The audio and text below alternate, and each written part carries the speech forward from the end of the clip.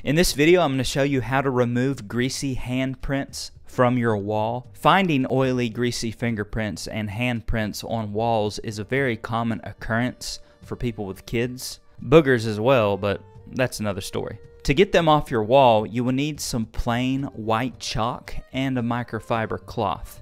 You can buy the chalk from Walmart or any arts and crafts store will do as well. To remove the oily handprints, just grab you a piece of that chalk and gently rub it on all the greasy spots.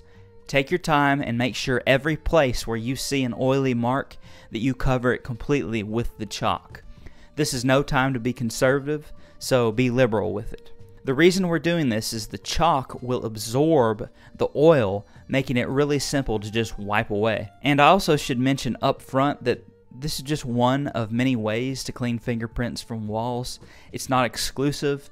I'm just featuring this chalk method in this video. After you've covered all the areas with chalk, let it sit for 10 minutes.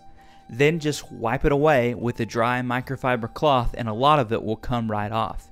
Anything that's left over, if you have any residue left over, you can just dampen that microfiber cloth and then rub it in small circular motions and it'll be gone.